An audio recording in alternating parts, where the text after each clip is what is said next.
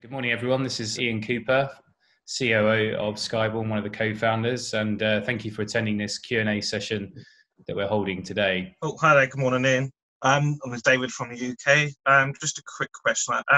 Obviously, with the decline in airlines and obviously over COVID in recruitment, there's been a big surge over time with sort of the integrated training program. Will this shove more to a modular sort of training push now? And if so, how does Skyborne sort of plan on doing that, or if they are going to? So there's obviously there's several routes into pilot training. There's modular and integrated. Skyborne do both. So Skyborne offer the full package in modular. So you can do PPL, hour building, ATPL ground school, and then on into the CPL and IR training and MCC. So Skyborne offer that whole package. Is there going to be a switch from integrated to modular? I think it really continues to depend on people's circumstances, because we never say one's better or worse than the other. We just say it's really down to personal choice due to finances, whether you have work commitments, family commitments, for example. Then modular can be better suited to the individual, but we never say that one's better than the other, because we put the same focus on the training quality in both programs, so the graduates that graduate out of those two are the same that we can then put forward to the airlines. So it's really down to the individual. But it does kind of make sense that some people will be thinking or considering modular over integrated just because of the uncertainty and the fact that there may be a longer timeline now involved to get the training completed. So yeah, we offer both at Skyborne, but it's down to sort of your choice. Okay, thank you. Okay, thanks, David. So next question from Mohammed, please. Can you hear me? Good morning, sir. I have a doubt on ATPL course. I'm from India, so can I join this ATPL course?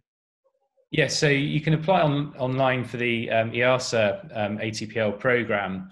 But at the moment, as it stands today, Skyborne doesn't have the visa requirements to bring in international students. However, we are going through a process that will change that. So by the sort of late summer, we anticipate that Skyborne will be allowed to bring in international students into the EASA program. So you can definitely start the application process, and then that will start the ball rolling.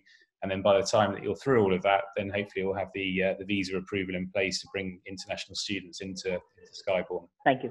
Okay, thanks for the question. Tom Perks, would you like to ask your question? From the kind of the conversations that you've had with airlines and groups in the industry at the moment, and now that it's looking like kind of the current situation is going to carry on for much longer, what are their kind of thoughts on regards to retention of staff, retention of aircraft? Are they going to look to maybe reduce roster hours when we go back to flying, or will they sell off aircraft and reduce recruitment, that kind of thing? My own personal take on it is that it is going to be different for a time. Airlines in the US have already said that when they can return, they're going to take a middle aisle seat out and so on. So it's going to be reduced capacity, which obviously increases the cost of the flying. So that could lead to higher prices. That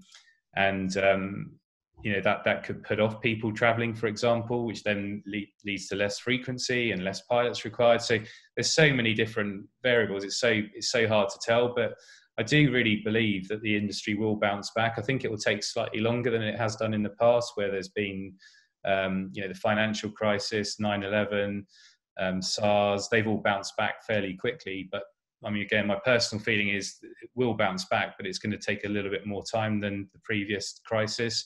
But all those sort of questions about rostering reduction and so on, the airlines, I'm sure, are navigating their way through all that at the moment. And I don't think anyone has the answer at the moment, because it all depends on, how long this goes on for. But ultimately, people want to fly. Businesses need people to fly to continue business. People want to go on holiday. And when planes are involved, pilots are required. So pilots will be needed going forward.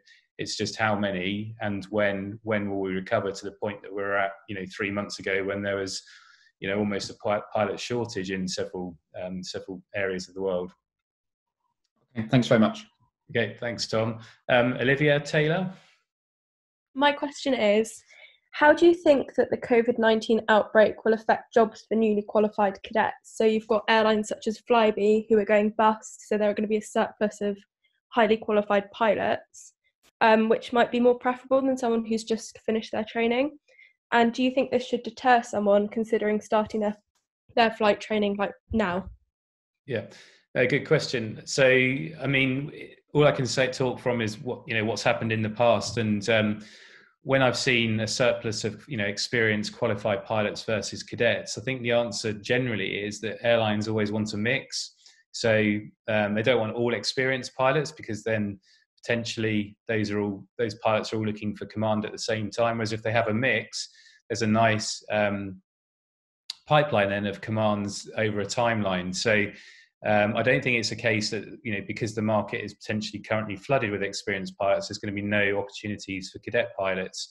I think I think there'll be a mix.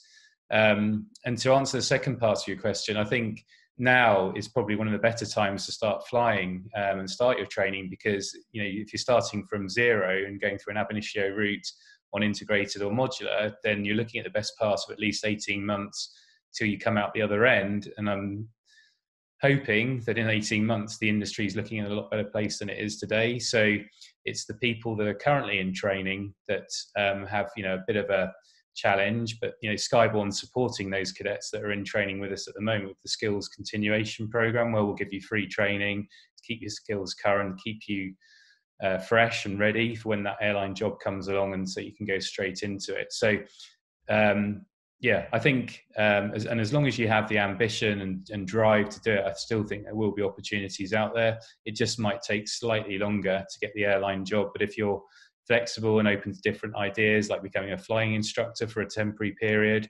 and building your experience, which is never a bad thing. And again, Skyborne offers that opportunity through a sponsored FI route. So I think if you have that hunger and desire and you're flexible, it's still worth coming into, definitely. I mean, it's the career I chose, and I absolutely loved it for 10 years, and I couldn't recommend the career highly enough. And in my time, I saw several downturns and saw the recovery process and coming out the other side. So there is a whole load of data out there and historical trends that show that it's a very resilient industry. Okay, thank you very much. Thanks, Olivia. Freddie Green, do you want to ask your question? Yeah, hi, good morning, Ian. My question is based on funding, because obviously we all know that is a massive part of flight training. You have financing with Optimum, if I believe. Has anything changed on that front, or can we expect this to be all the same when we start training? Yeah, I mean, Optimum have actually sort of taken themselves out of the market in the last over the last sort of period. So that's not actually available at the moment. Skyborne's actually working on another solution at the moment, but it's a bit too early to announce at present. So, I mean, from my point of view,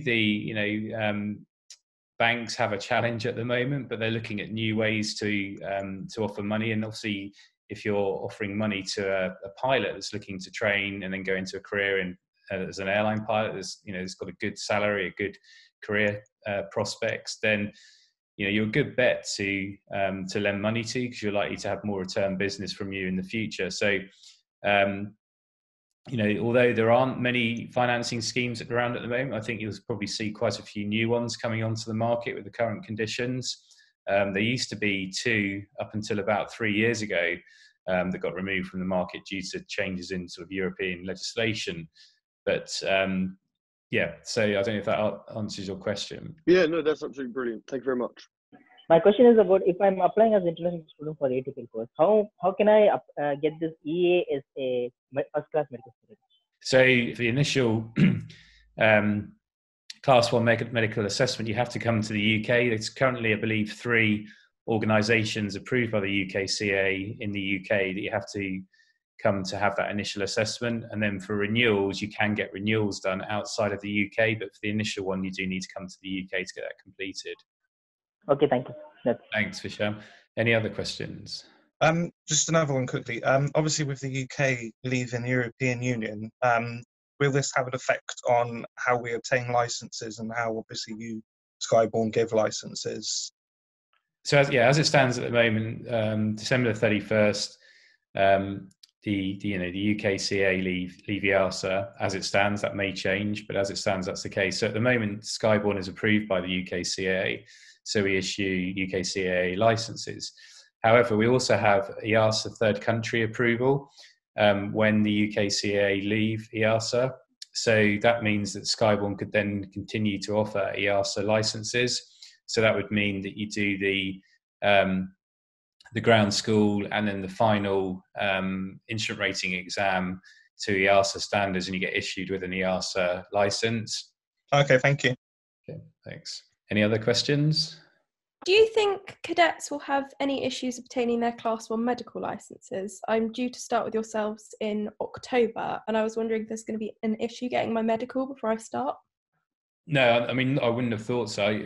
By October, I've recognised your name, so yeah. No, I thought I think getting it by October shouldn't be an issue, because the places that you get your initial Class 1s aren't in a hospital situation, so Yeah.